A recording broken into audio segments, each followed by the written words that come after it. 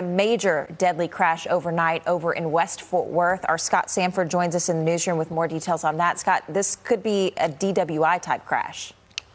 That's right, Madison. That's something we're working to fully confirm. But I do want to tell you what happened. Everything started around 1:30. This was on Loop 820 in the northbound lanes.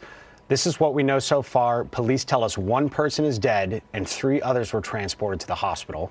According to police, the 18-wheeler involved in the accident, which you see right there, plowed into the back of at least 2 vehicles.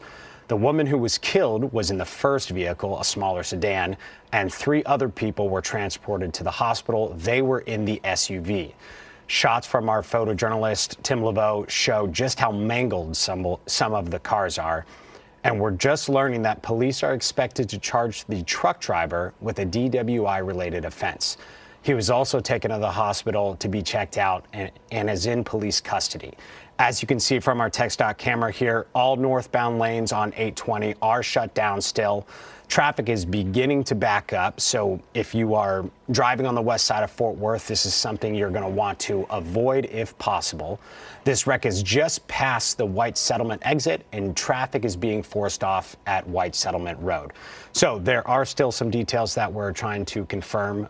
We're not sure how long the lanes are going to be shut down on 820, so we'll keep you updated on air and online as we learn more. That's the latest from the desk. I'll send it back to you.